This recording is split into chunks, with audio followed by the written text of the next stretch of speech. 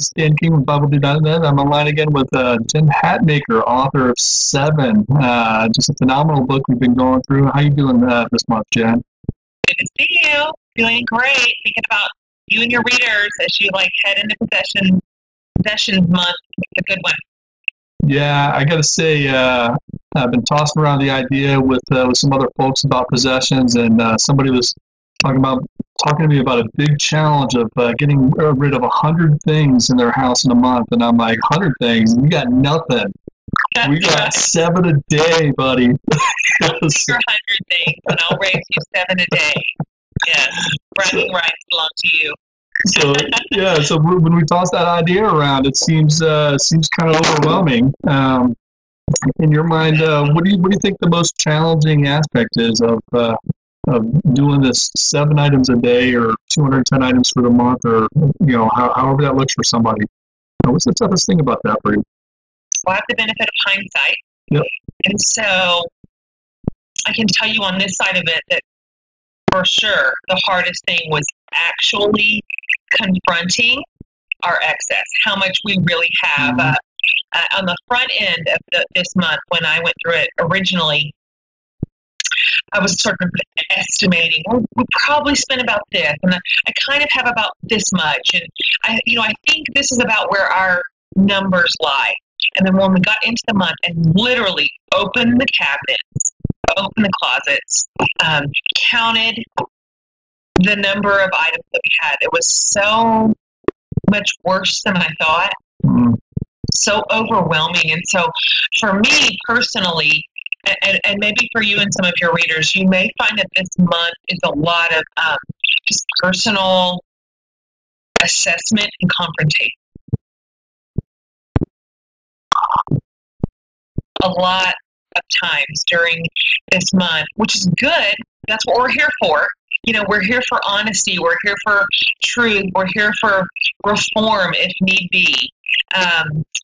But just be forewarned that you may have spent more, bought more, amassed more than you think you have, right, even if you already think it's kind of bad. Yeah, I worked in managing mini storage facilities for a while too, and I've seen people kind of get that hoarder mentality and stuff, and pay hundreds of dollars a month for storage units.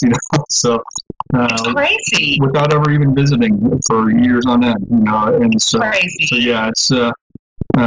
I think a lot more of us are probably hoarders than we realize, and get stuck and realize how in various grades and various stages. We don't even mean to be. We kind of slip into it. I think we attach way too much worth and value to things. Yeah.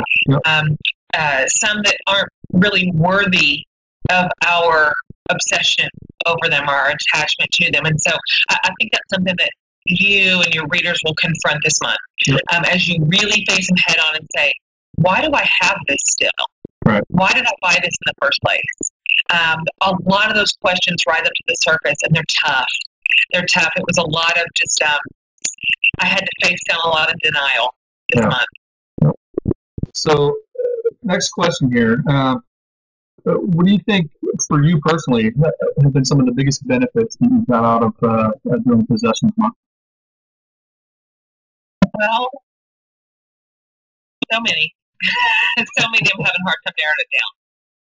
Let me just share kind of top 2 with you. Okay.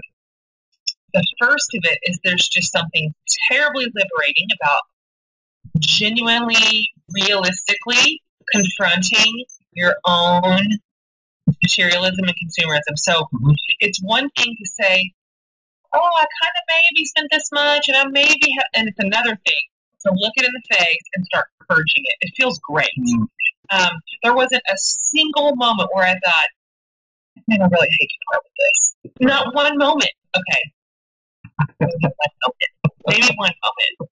Maybe some of the books were hard to give away. But in general, it felt so good to tackle this head on. And so there is just something really spiritual happens when we put our materialism and our consumerism on the altar and we say, have what you want, have what you will. And so for me, personally, internally, there was just so much spiritual movement this month. And I hear this from all my readers, all the 7 readers.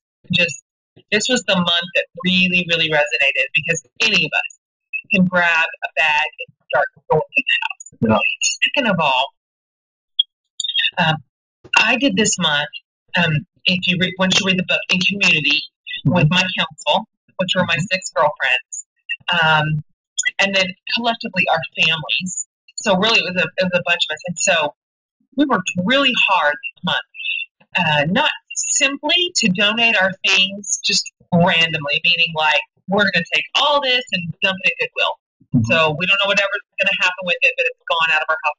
Some of that happened. But we worked really hard at finding actual recipients for the things that we had. And so we did a lot of work on the front end, contacting our nonprofit partners, contacting some activists in the city who work with just need groups like refugees and transitional housing and immigrants and just the working poor, whatever.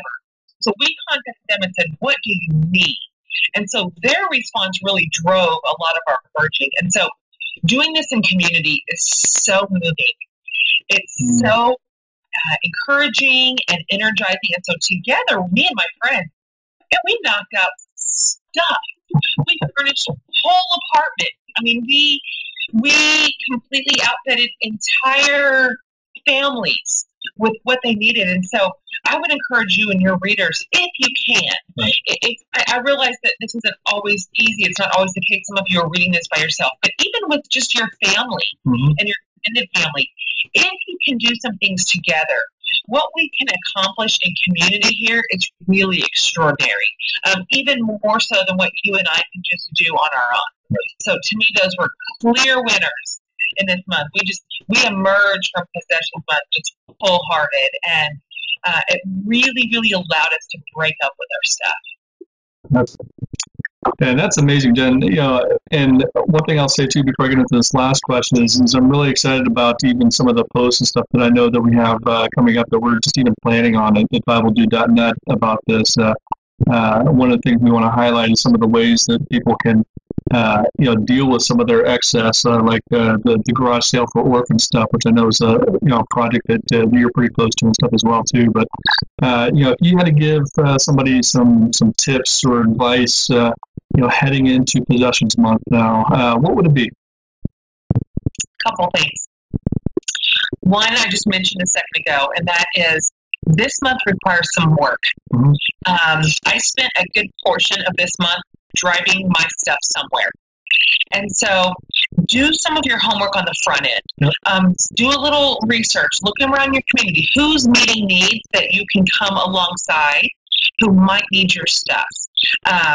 There's something really magical about connecting with actual people. And so this takes some effort. It's not just a matter of your own personal thing that you're doing in your house. And so find recipients up front, and then you may go, hey, I have that. I didn't think about parting with that, but I can. Right. And so you and your people really, really work on meeting real actual needs in your real actual community on the front end. Second of all, don't be constrained by the number 7 here. This is what I mean. We approached it kind of formulaic just because it fit the project. 7 things a day. Yep. So what that would have equated to, you did the math, 210 things for the month. Mm-hmm. As it was, we ended up giving away closer to like 1,000 because we really underestimated how much we had.